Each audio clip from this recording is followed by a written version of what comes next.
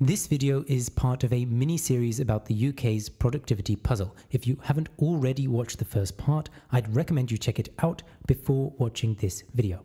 Okay, on with this video. This is the UK, and this is its productivity puzzle. As discussed previously, the contributing factors to the UK's productivity puzzle are numerous, with one of the major contributors being the diffusion of innovation, or the lack of. So, what do we mean when we talk about the diffusion of innovation? And what are some of the solutions that could help improve and solve the UK's kerfuffle? Welcome to the UK's Productivity Puzzle, Part 2.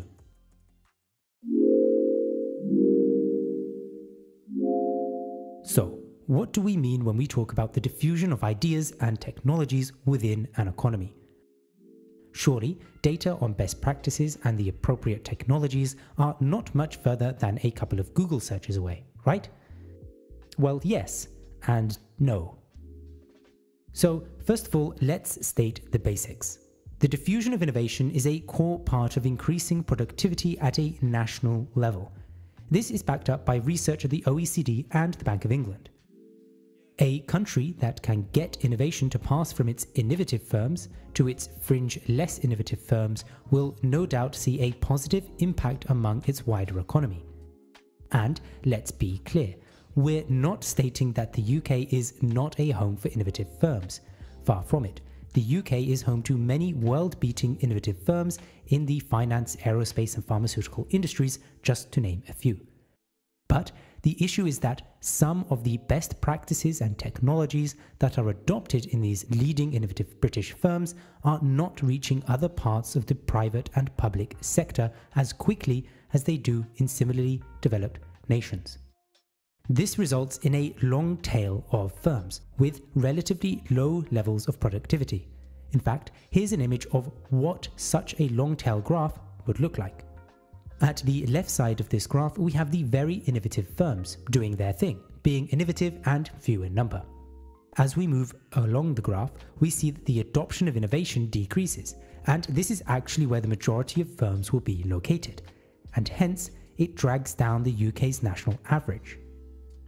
Like mentioned before though, this long tail situation is the norm in all economies, not just the UK's. But the issue is the speed at which this innovation is diffused throughout its economy. And at the national level, what drags up a nation's productivity output is its ability to adapt innovations relatively quickly. So there you go. The issues that plague the UK's productivity growth are related to its ability to adopt innovation, as well as the two other areas mentioned in our previous video in this series: its education system and its levels of investment. So, what are the solutions? How can the UK solve its productivity puzzle to become a more prosperous nation?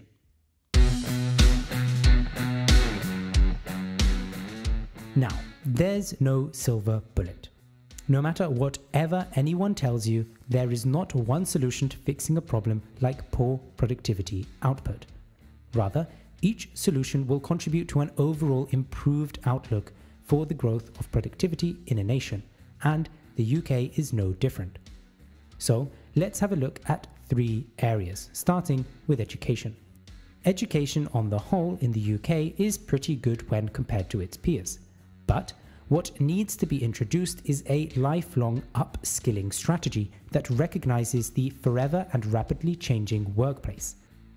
This strategy should look at supporting current workers, of whom 80% are expected to still be working in 10 years' time, to acquire new skills throughout their career. But which skills, I hear you ask? Well, primarily digital skills, but also other core skills like leadership, project management, and complex information processing skills. An upskilling strategy will allow the UK, like many similarly developed nations, to make the most of technologies such as artificial intelligence, which is set to transform the workplace over the coming decades. And an adaptable workforce will be well positioned to reap the benefits of these technologies and allow for the diffusion of innovation to happen at a faster rate throughout the economy. But beyond the employee acquiring further skills through a publicly or privately launched initiative, it is also the work of the firms themselves to upskill. Companies should be incentivized to invest in digital infrastructure and make greater use of their own company data to improve management practices.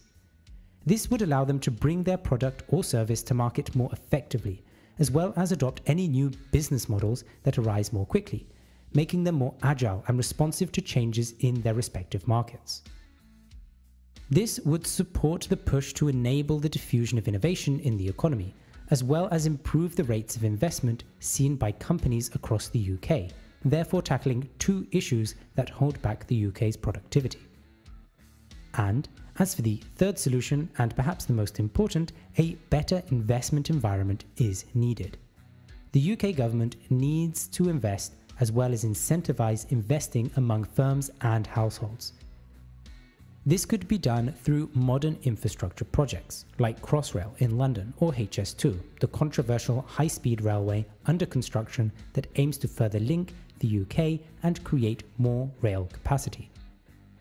These are steps in the right direction. Such infrastructure, along with a financial system which supports private investment by firms of all sizes, not just the large multinational British firms, could also greatly improve the UK's national productivity output levels. And enabling all parts of the UK and not just London and the South East to benefit from these productivity-pushing policies will support long-term productivity growth at a national level. So, these three areas should be part of a horizontal strategy from the British government and businesses that aim to reduce or even completely close the productivity gap between the UK and other developed nations. So there you go, the UK's productivity puzzle summed up. Well, not quite. We've deliberately left out one final aspect of the puzzle that we only just touched on in this video, and we will discuss in a future video that looks at the regional divide between London and the rest of the UK. If you'd like me to make a video about that, then let me know by hitting that like button.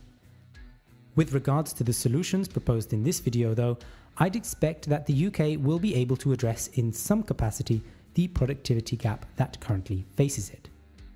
But I also think that demand for the skills that will allow for the UK to be productive will outpace the supply of labour with these skills, and therefore the UK may just look to import people with these skills to help improve its productivity performance. This isn't necessarily a bad thing, rather it's just an approach I think the UK will take to ensure that it solves its productivity puzzle.